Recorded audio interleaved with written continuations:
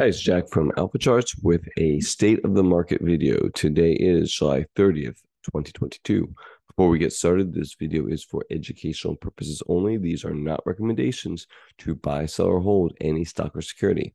Now, I may hold positions in some of the equities mentioned. Know your time frame and risk tolerance. All right, so quick announcement. My super follows has actually been approved. It happened last night, which is awesome. So I just wanted to let you know kind of this is the way it works. First off, when I tweet to super followers, only they can see the tweets. So that's kind of how that works if you sign up for the super follows. Some things that you can expect is you know, I'm gonna have on the weekends fully annotated charts with my favorite setups. It could be, one setup, it could be three setups, it could be five setups, it could be whatever I'm seeing that really looks like the best options coming into the week, right? I'm going to be doing midweek videos for only my super followers. Um, you know, I'm going to follow back my super followers, so my DMs will be open. I think that may be one of the coolest things is that y'all, if you have questions about anything really, um, I'll give you my best answer, right? I'll tell you what I would do in that situation.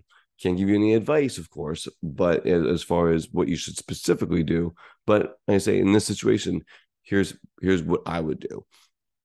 Um, and I'm going to give it a little time and thought to it. I'm not just going to give you like a one line little answer.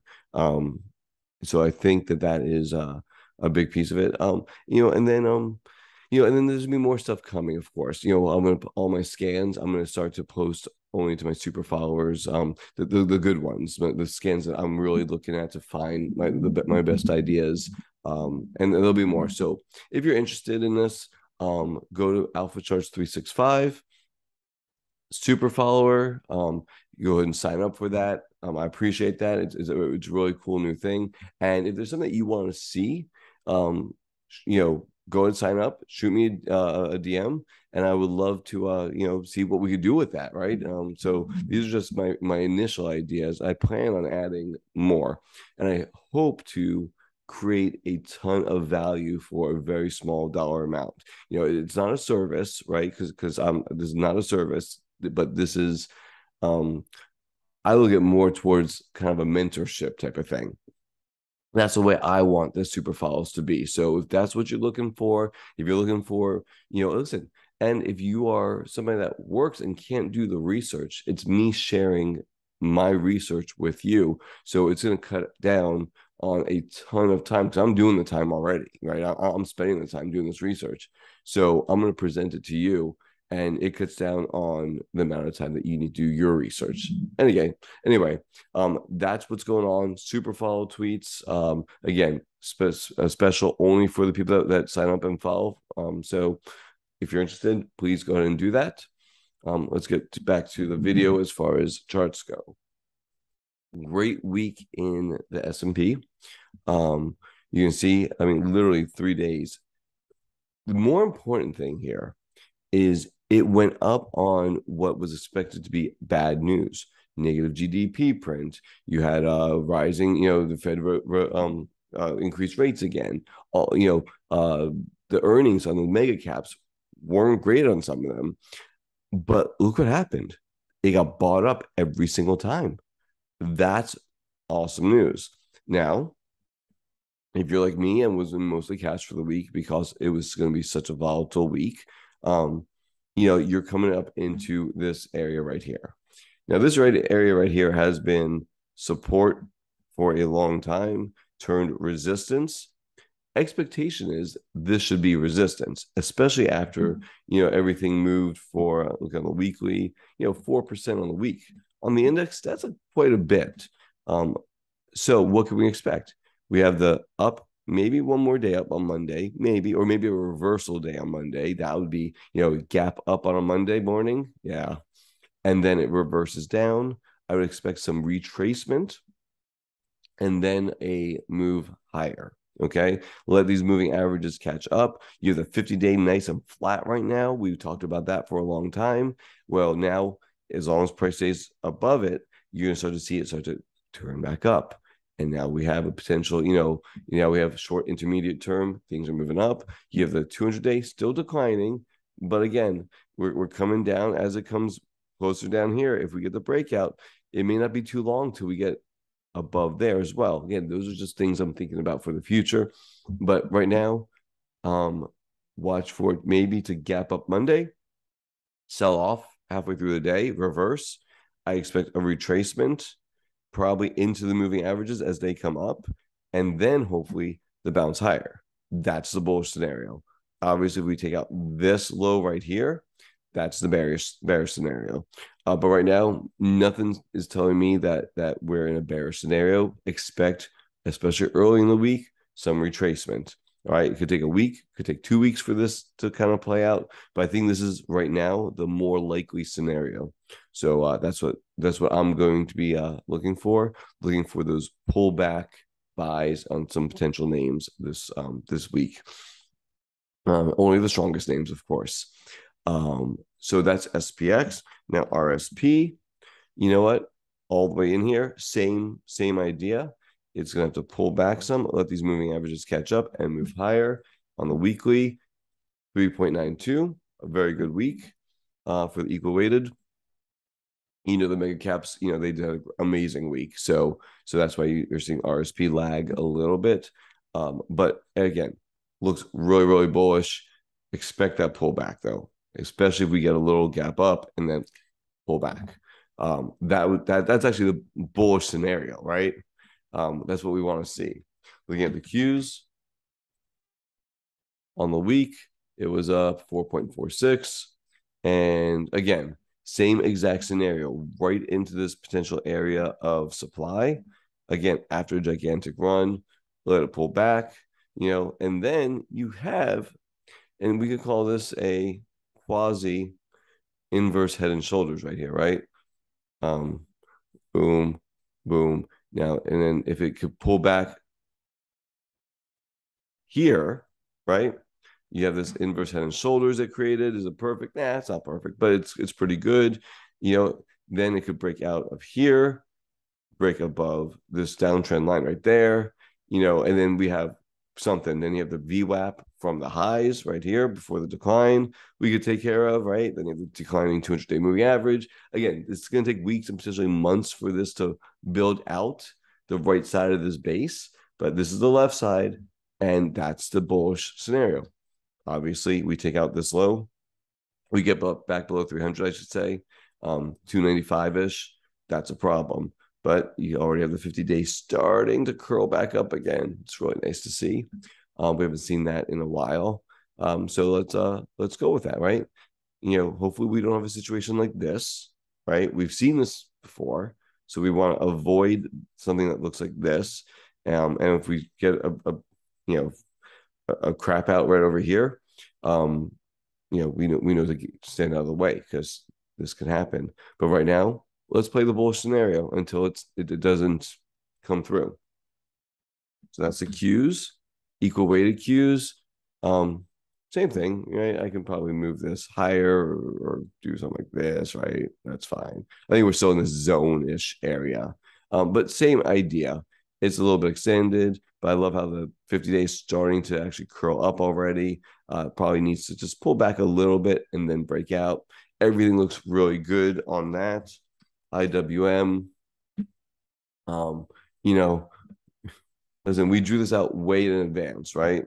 5-wave pattern. This is working out fine. It filled the gap like we talked about. You go back and watch the videos. We've had this line in here for a couple months now.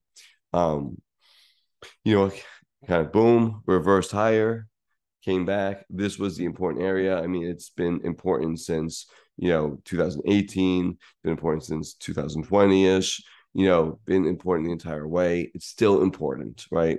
So as long as we're above this area, definitely a bullish scenario. You see the 50-day again curling up, love it. Again, maybe a gap up, then pull back into the moving averages.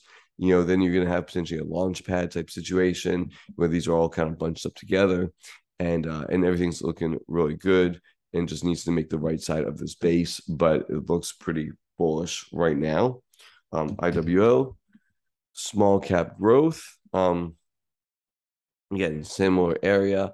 Uh, Again, extended into it. Got to see that little pullback and then the breakout. Bullish scenario. Love it. 50-day curling back up. Love how this is aligning. The pullback would just really solidify that as long as the 50-day holds. And really, I'd like to see the 23-day hold, more of a shallow sideways motion than a pullback. But that looks really, really good. And just to round it out, let's look at mid caps. I mean, absolutely ridiculous, right? On the week, we are looking at almost 5%, really outperforming, looks fantastic. I don't need this on here anymore because 50 days starting to inch higher over here. Love to see that. Is it extended? Absolutely. So is it going to pull back? More than likely, right? And again, I can probably pull this like this. Again, it could be anywhere in here. It's really an area. So we may already be in that area. I may have to, pull this down some like this, right? Something like this. I don't know. Somewhere around there. The point being is that we're getting extended. We're coming into an area of supply. Expect it to, maybe go up a little bit more. That's possible again. And then pull back, let the moving averages catch up, and then break out. There's your 200-day right there. You know what? If it does that, it lets the 200-day kind of get into this, maybe a little bit lower. And the breakout becomes even that much more significant if it could slice through that 200-day too. So mid caps looking fantastic. Let's look at the ETFs now. XLF. We talked about how important this area was going back to 2007, going back to 2018, going back to 2020. All right. And it held right where it had to. I mean, that's so exciting, right? I mean, it did exactly what it had to do. Now, if it breaks here, all bets are off, right? But it's back above the 50-day. It's curling up. You're getting the curl. It's participating in this rally. That's what we want to see financials do. They are participating. They look great. SMH, most important ETF, right? We said it's going to potentially pull back, which it did. And then does it go higher or does it roll over? Right now, it's going higher. So I think that's off the table. And I'm going to pull this off the table. And so far, I think we have this scenario, right? Pulled back. It broke this downtrend line. Love that. I'm going to just take this downtrend line off now. Okay. And and then like all these other indexes, you have this area of supply. It's kind of like in this area, whatever. That's looks like it's the new important area. I'm going to take this one off right now just to make things easier. Again, what would I love to see?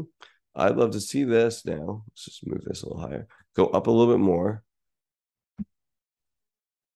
Come down a little bit and then break out. That's what I want to see. Again, this is starting to get a little extended here. Could it go a little higher? Absolutely, for a day or two. But then it's going to have to pull back. Again, you have this inverse head and shoulders that it's trying to form. We only know if it forms after the fact, of course. Boom, boom, boom, right? Maybe it does that, right? And then it breaks out. That would be, the right side, the right side of base then builds out and everything is looking pretty good again. And eventually we make it back to all-time highs. That's the bullish scenario. Right now, I have to go with that, right? Because that's what we're seeing right now in these charts, that things reacted right, even to bad news, right? So looking at transports, XTN, just phenomenal, right? Up on the week. Sorry, let me do that right. 6.51 up on the week. What that's telling you, that's telling you that things are okay, right? It shook off the the second negative GDP. It held where it had to hold, which was this area, right? Fine, I'll go there. This area held and it bounced up hard. Love to see that, right? That's exactly what we wanted. Now, again, if it breaks down below this area, that's information, right? We'll deal with that. But I love to see this. Again, now it's extended, pulls back, goes higher, no problem, makes a higher low, inverse head and shoulder, like we're talking about. These patterns are looking very similar across the board. Home builders, right? Everyone's waiting for that home builder crash, the housing price crash, whatever. Maybe it will. I don't know. But going back, home builders, let's go to weekly. You see this area has been crazy important. Didn't even get there. Does it? Will it? I don't know. maybe. All I know is that on the week, home builders did fine. 3%, they were up. So they're participating. Same type of idea, inverse head and shoulder look to it. Expect a pullback, but I love that it's above the 50-day, which is flattening and starting to rise. There's a 200-day, not too far above. So if it gives a little bit more time, could be a week, could be 2 weeks, right? And then breaks out. Very bullish scenario for home builders. And then, yeah, so let's go to the VIX. So those were the ETFs. And then we're going to go to the VIX here to pull off these moving averages. Okay, missed a 50-day. There it is. VIX. We talked about this last week. It continues to be in a more bullish area, right? Under 27, declining, bullish area. That's good. Low volatility is what we want. Let's look at bonds. Again, making lower highs and lower lows, made another lower low right over here on Friday. So we are hopefully, looks like we're getting out of, this type of scenario, and we're coming into more of this type of scenario, which is what this more looks like. Would love to see this, continue to move down. But all in all, everything is looking absolutely fine right now. That is, bond ratios, credit spreads are coming back in. I think the disaster scenario right now doesn't look as bad. Put call ratio, no signal. People don't trust this rally yet, right? Everyone's like, I don't know, one foot, on the line, 1 foot off the line. So that's good, right? That means that we have potentially higher to go, because this is what makes markets go up. So that's great. Again, right over here, June 13th or so, didn't quite make it to my line of capitulation, but we talked about maybe that was close enough. And right now, maybe it is, right? Maybe that is close enough. And looking at breadth, MMFI, right? Percent of stocks above the 50-day. And look at this beautiful thrust coming off the lows, right? Again, didn't quite get to something that looked like this, but that maybe 12% was, close enough. You saw it there. And again, there's a second one right there. Coincides with the put call ratio. And then boom, just exploded off the bottom, right? Again, we'd love to see it even get even higher, but this is very healthy and a very healthy look to this breadth thrust right over there. So I really love that. Let's look at gold. I don't even know if I want to look at gold anymore. There's really nothing to see here as far as this goes. Is this making inverse head and shoulders some longer term pattern? Maybe, maybe not, but it's not much of a signal. And then looking at Bitcoin, because I think that's probably the better signal. And let's look at the week. On the week, it's up 6%, and that's a big deal, right? You want to see, risk assets leading. This was a bear flag. This should have broken down this way. That's where the momentum was, and it didn't, right? Tons of information in that. Good chance that this comes up to, maybe it's 28,000 or so, and then we'll see. Who knows what happens there? But Bitcoin, confirming, I think, a risk on type atmosphere. Okay. So just to wrap everything up, everything looks pretty bullish coming into this week. Expect a pullback though. Okay. So if you missed out on anything, don't chase on a gap open on Monday. Don't chase on the gap open on Monday. I've said it twice now. Don't chase. Wait for the pullback. Wait for those really good entries. I'll be doing my stocks to watch video tomorrow, and I'll be highlighting my favorite charts. If you become a super follow, I really do appreciate that. And I'll be annotating my favorite charts again. Maybe my favorite chart, maybe my favorite 2 or 3 or 4 or 5 charts. We'll see how much, what I see tomorrow. But I'll be annotating them, where I would get in, what I'm looking for, where I put stops. I mean, a full annotation, what the chart is really showing me on a more intricate level. And again, I'm looking forward to all y'all joining Super Files. Thank you again, and y'all have a great week.